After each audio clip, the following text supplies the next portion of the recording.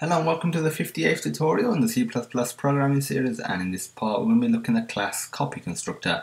The copy constructor allows you to perform something when copying a object to another object when it is being initialized. So we're just going to go ahead and open up our project. And what we're going to do is just create a simple class. I'm going to call it copycat, curly brace, semicolon, with some public methods and variables. So int I, char c, probably not going to use both of these. Now it's going to create a regular constructor, as we have looked at before in this series. Now the copy constructor, it's the same name as the regular constructor, but inside you have something called const, which is a constant.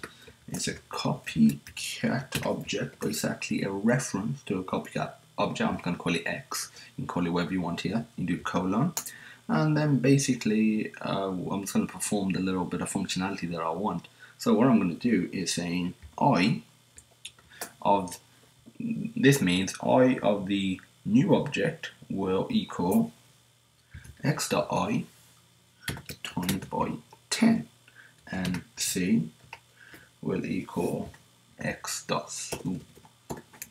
C will equal x.C, and then we can just put some curly braces like this. Obviously we could perform this within here as well, but this is just another way to do it. And because we've created a copycat constructor, we're just going to implement it.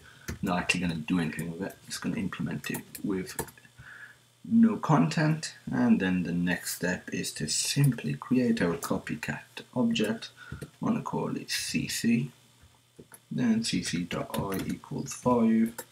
And what we're going to do is do copycat, and to create another copycat object, I'm just going to call it ik. You pass in cc. Now it's going to print out ik.I,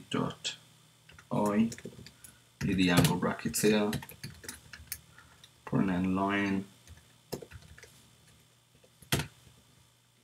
and now if we run this, we get 50, and we get 50 simply because we use the copycat constructor which multiplied the value of I by 10, and if we just put C, we have an initialized C, so C equals, we'll put, I don't know, capital T.